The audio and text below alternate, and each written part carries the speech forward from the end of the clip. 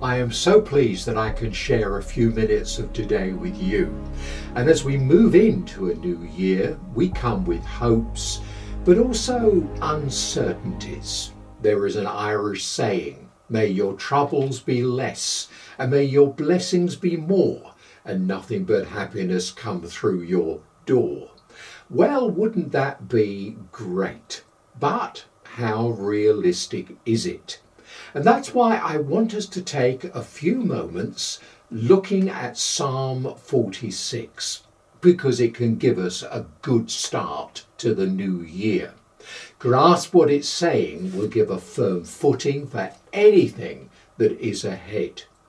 A greeting card said, "Wishing you 12 months of success, 52 weeks of laughter, 365 days of fun, 8,760 hours of joy, 525,600 minutes of good happenings, and 31,536,000 seconds of happiness."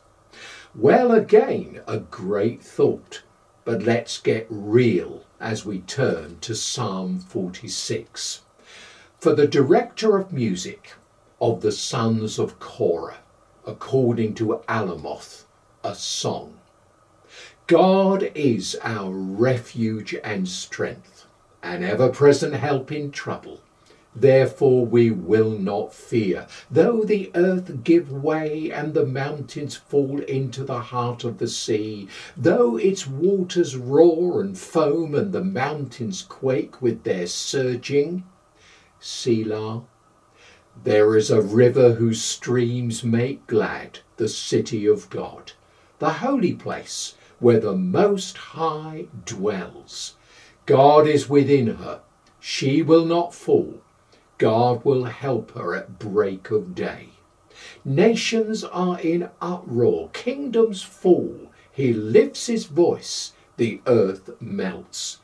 The Lord Almighty is with us. The God of Jacob is our fortress. Selah. Come and see the works of the Lord, the desolations he has brought on the earth. He makes war cease to the ends of the earth. He breaks the bow and shatters the spear. He burns the shields with fire. Be still and know that I am God. I will be exalted among the nations. I will be exalted in the earth. The Lord Almighty is with us. The God of Jacob is our fortress. Selah. A man sees his wife's name come up on his phone, but it's his 4-year-old who has figured out how to use the speed button. She says, "Daddy, we had a rest and Mummy won't wake up." It's a diabetic coma. And in the words of Psalm 46, the mountains are falling into the heart of the sea. The waters are roaring and foaming, the mountains quaking with their surging.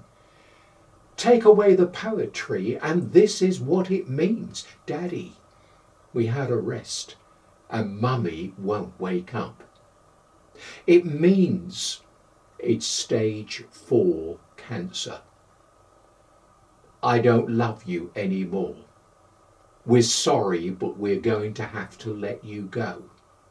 And suddenly our security is gone. The earth is giving way. Now, when such things happen, and they will to us or people we care about, how do we get to the point where we can say we will not fear? Well, now Psalm 46 is about this. And how can we not fear in a world like ours? So many uncertainties, so many insecurities and things to cause us anxiety. Well, God helps us as we turn to this psalm. We can find an ever-present help in trouble, even when the mountains fall and the waters roar. But how does that work? Well, the psalmist gives us 3 very important steps to take, dividing on the word Selah. You notice that? It probably means stop and listen. Take this in, grasp this. And the first thing to take in is remember what we know. And we know that God is our refuge and strength. And Israel could remember their own history and know the truth of this. During the reign of King Hezekiah, King Sennacherib invaded, bent on conquering Jerusalem. In desperation, Hezekiah sent gold and silver as a peace offering, hoping to appease the power-hungry Sennacherib, but to no avail. The Lord sent word to Hezekiah that Sennacherib would not step foot inside the city of Jerusalem. So Hezekiah stood firm and refused to give in. The prophet Isaiah told the king's messengers, "Do not be afraid. God will cause him to fall by the sword." And an angel of the Lord slew 185,000 in the Assyrian camp. Sennacherib never stepped foot inside Jerusalem. Just as Isaiah had said, God was an ever-present help in trouble. And by the way, the historical account of Sennacherib is in the British Museum in London. He never says why he didn't take Jerusalem, just that he turned away. And it took just one angel. 700 years later, in a garden inside Jerusalem, they seized and arrested Jesus, and one of Jesus's companions reached for his sword, drew it, and struck a man, cutting off his ear. Jesus stopped it, saying, "I could call on 12 legions of angels to help, but this isn't the way." That's 60,000 angels. And if just one angel could do what happened to the Assyrian army, think of 60,000. Thank Christ that with all the power available for him, he willingly went to the cross for us, that we might be rescued from an eternity apart from God. And let's grasp the point. Israel could look back and say, God has rescued us. And we can also look back knowing God has rescued us from our own sin. God is our refuge. Remember that.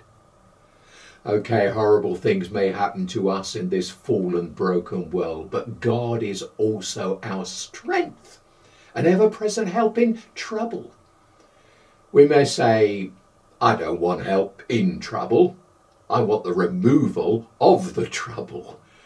But God doesn't always work that way. King Hezekiah had stripped away from him all his human resources so that he had to depend upon God alone. But we can face the trouble with confidence. God will provide what we need.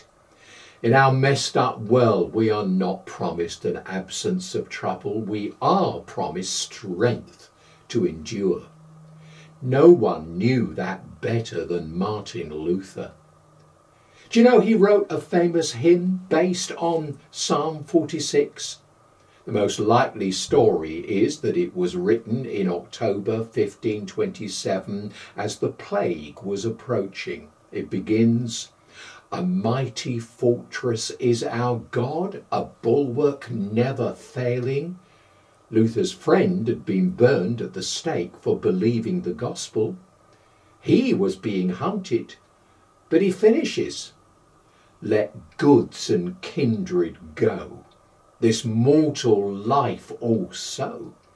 The body they may kill, God's truth abideth still. His kingdom is forever. Well, we can't explain how God is working his purposes out at the time. But remember, God is our refuge and strength. But that isn't enough to help us in our troubled moments. We need something more. And secondly, we need to be refreshed by whom we know. How can that happen for us? It is vividly portrayed in verses 4 and 5. There is a river whose streams make glad the city of God, the holy place where the Most High dwells. God is within her. She will not fall. God will help her at break of day. For Israel, what was that river? Ancient cities are established on a river. London has the Thames, Paris has the Seine, Chicago, Lake Michigan. Not Jerusalem. It sits on a high point. The way people get water is from a spring outside the city wall. Now, anticipating a devastating attack by the Assyrians, King Hezekiah was troubled that Jerusalem's main water source lay outside the city walls. Not only would they lose access to their water supply, but the enemy would enjoy an unlimited amount of water for its troops. So Hezekiah launched one of the most technologically complex operations in all ancient history. He rerouted the water source into the city. What they did was this: they bored a lengthy tunnel through solid rock. Some 500 years later, the Romans ruined Jerusalem, and gradually the tunnel became hidden. But then in 1838 it was rediscovered, and I've walked through it. The full length of the water tunnel is over 1/3 of a mile through solid rock. Now, the psalmist's picture of a river whose streams make glad the city of God, and God is within her, she will not fall, but God will help her at break of day. Was that literally true? Really? Their thirst was quenched by the water. It was literally the water of life to them. And the psalmist is saying the significance of this is greater than water to quench our physical thirst. Because we have a God who will quench our inner thirst. And for us, there is even a greater significance. Do you realize that? Just don't quench the Spirit within. Stay sensitive to the Holy Spirit who indwells every believer. Don't block off, don't quench what he is saying. Obey him. Spend time with God, learning to hear what his voice is saying through his word. Pray, meditate, worship, read the Bible. And as we learn to live a life in the Spirit, not quenching him, the result will be an inner freedom. A freedom to have the fullness of the Spirit, which will issue itself in the fruit of love, joy, peace, patience, kindness, goodness, gentleness, faithfulness, and self-control. And don't we want that? Let's open our hearts to receive God's blessings. We can't avoid trouble. In fact, if we went through life in a protective armour bubble around us, it would force everyone to have to respond to God in order to get those benefits. Everyone will be coerced by God, and that's not how it works in a broken world. Our security is of our souls with God. So, Selah this moment. Stop and think. Right now, remember the kind of God we have. He is our refuge. He is our strength, and be refreshed by him. His spirit is within every true believer. Don't block what he wants to do in and through us. Let go of what we want and receive what he wants. And one more thing. Rest in whom we know. Be still and know that I am God. I will be exalted among the nations. I will be exalted in the earth. We won't lose anything of lasting worth because nothing compares to God's power. The Lord Almighty is with us. The God of Jacob is our fortress. You know, Jacob was a lying deceiver. But on the human side, Jesus came from his family line. And Jesus is supremely God with us. And if we want to come and see the works of the Lord now, look at Emmanuel. God with us in our Lord Jesus Christ. He came that first time to make peace with God possible as we trust him as our Saviour and Lord. He will come again, leading to wars ceasing and a new earth and a new heaven, and we can be part of it. No more tears, because no more troubles. And that's as certain and secure as he came that first time. People ask, why has God allowed so much pain? We don't have an easy answer for questions like that. When God says, be still, this is not the stillness of inactivity, much less the stillness of despair. It's the stillness of watching what God is doing in and through our circumstances. Often, we won't understand why God does what he does, or our knowledge will be incomplete. But in saying that, we also trust that the purposes of God are working themselves out, even in the worst things that happen in the world. And when verse 10 says we are to be still and know, the stillness leads to the knowing. It's when we admit that we don't know that we are most likely to learn something.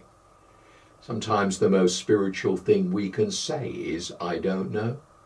Because the confession of our weakness becomes the ground for a new revelation of God's strength. Sometimes we talk too much when hard times come, as if by talking we will explain the ways of the Almighty. We are much more likely to know the ways of the Lord if we are first still before him. It's like going to a great art gallery and rushing past 30 paintings in 5 minutes as if speed improves comprehension. It would be better to spend 30 minutes studying one masterpiece. Be still and know, says the Lord. And what will we know? Be still and know that I am God. Not be still and know the details, or be still and know the reasons. As important as those things are, they pale before the knowledge of God himself. It's not in the noise of our own effort that we grow spiritually, but when we are finally quiet before the Lord, then we receive the greatest knowledge of which mankind is capable, the knowledge that he is God. I have had a conversation with the Lord about the heartaches of life. It usually goes something like this. The Lord says to me, so you don't like what I just did? Do you think I made a mistake? saying, I know that you don't, but it seems that way. The Lord never seems bothered by that. He already knows how I feel about things. Derek, I did what I did for my own reasons. But I did it without consulting you, so you would know that I take full responsibility for what happened. That conversation has been a great comfort to me. I prefer to worship a God who can suddenly and without warning do things that make no sense to me. Only an almighty God gives and takes life, rides upon the storms, sends prosperity and also trouble, answers my prayers and sometimes leaves me speechless and confused, all without feeling any need to explain himself to me. The mystery of it all ends up building my faith. Why would I want to worship a God I could fully understand? How unsearchable his judgments and his paths beyond tracing out. So where does all this leave us? The answer is, possibly we're all still hurting. No one is immune from the sufferings of humanity. We live with pain, we live with sadness every day, and there's no escape from that reality. When we hurt, we have two choices. We can hurt with God, or we can hurt without God. If you're hurting as you hear these words, you may feel as if you have come to the end of your endurance. Hang on to the Lord. If you turn away from him, things can only get worse. The pioneer missionary Hudson Taylor reached multitudes of Chinese people who had never heard the gospel. During the terrible days of the Boxer Rebellion, 1900 to 1901, missionaries were being killed. He went through such an agony of soul. And he summarised his spiritual condition. I can't read, I can't think, I can't pray, but I can trust. There will be times when we can't read the Bible. Sometimes we won't be able to focus our thoughts on God at all. Often we will not even be able to pray. But in those moments, we can't do anything else, but we can still trust in the loving purposes of our Heavenly Father. So, remember what we know. The Lord Almighty is with us. Be refreshed by whom we know. He is like a stream of living water. Be filled with the Spirit and rest. Be still and know that I am God. And do you realise there is a shortcut to get all of this downloaded and activated in our lives and ready to help us in trouble and into the future? It's the instruction note for the psalm. Did you notice that? It was to be set to music as an Alamoth song. Now that's a song for a soprano or female voices.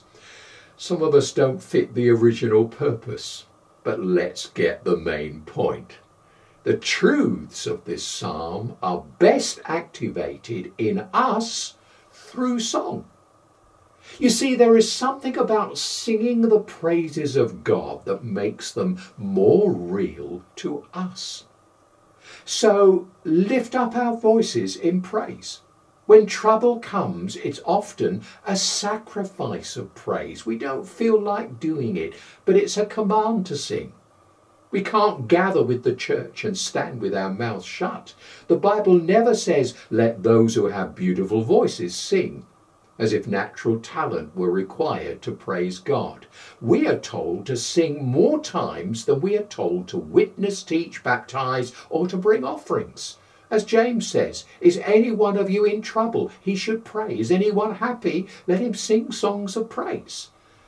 The psychologist said, if your face wants to smile, let it. If it doesn't, make it. And I say the same of songs of praise. Christianity, did you know this? It started as a singing religion. One of the earliest descriptions of Christians by a secular historian came in a letter by Pliny the Younger, asking a superior in Rome, what should I do about all these Christians? He said that they would gather early in the morning and sing joyfully to one another, singing hymns to Christ as to a God. And it's always been so. In Japan, after the end of World War II, a young tailor who lived in Hiroshima was out of town the day the bomb fell. He searched through the ruins and couldn't even locate his house until he heard a voice calling him faintly from a mound of flesh he could only recognize as his sister by the print of the dress burned into her skin. He watched her die and determined to hate the enemy forever. But as he wandered in a daze through Hiroshima, he came across a church which had 3 walls standing and no roof. And inside those walls, a group of people were singing hymns.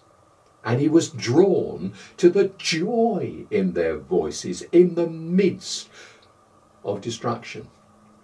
Week after week, the young tailor came to hear the songs and leave before the sermon because he wasn't interested. But finally the music drew him in and he stayed to hear the message that there is a loving God who cares and offers forgiveness and the ability to forgive. And the tailor came to faith in Christ. You see, congregational song does important things that speech alone cannot do. Music speaks to parts of the brain that words alone cannot. When we get to heaven, the book of Revelation makes clear that we will all be singing then. Congregational singing is not just a command, it's our destiny.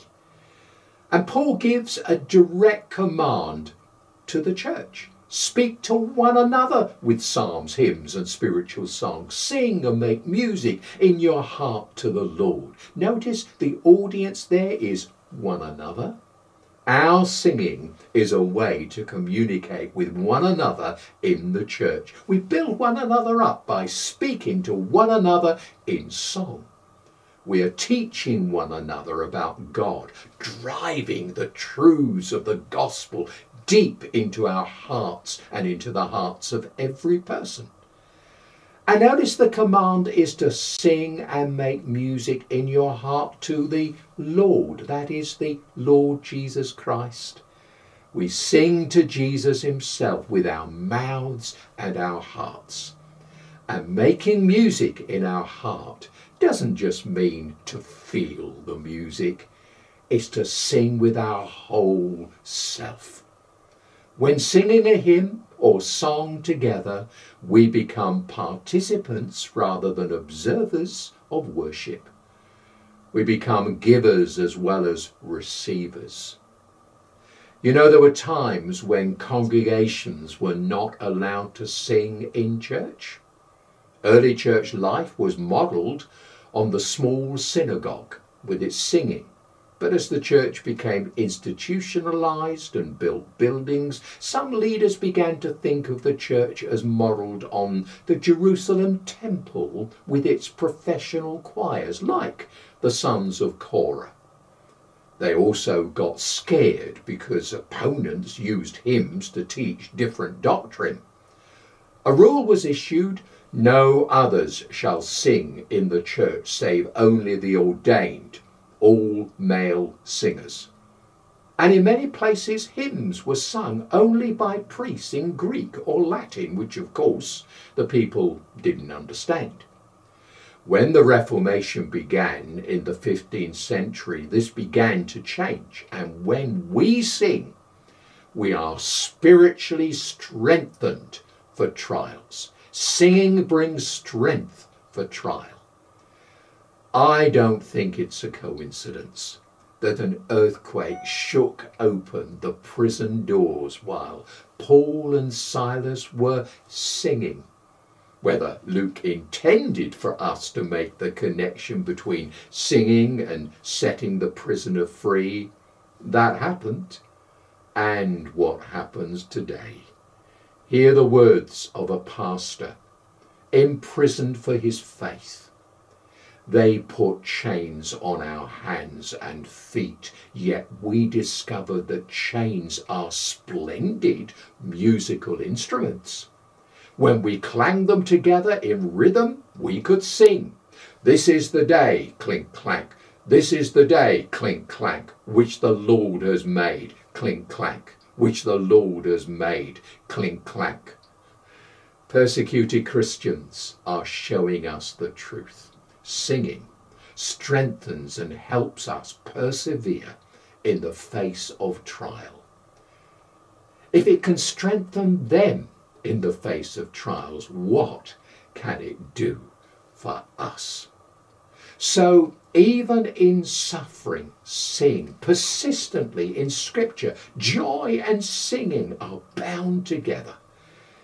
If we struggle for joy, sing. If we are joyful, sing. God has bound joy and singing together for us. Singing has a unique way of bringing our heart, soul, mind and strength together to focus completely on God. In an age of distraction, singing grabs the attention of all our senses and focuses us on God. The Apostle John describes a glimpse of eternity with a great multitude of people from every tribe, peoples and languages singing, "Salvation belongs to our God who sits on the throne and to the Lamb of God." Singing the song of Christ, the Lamb of God sacrificed for us, singing his praises. I hope you'll be there, singing the song of our Saviour, Jesus Christ.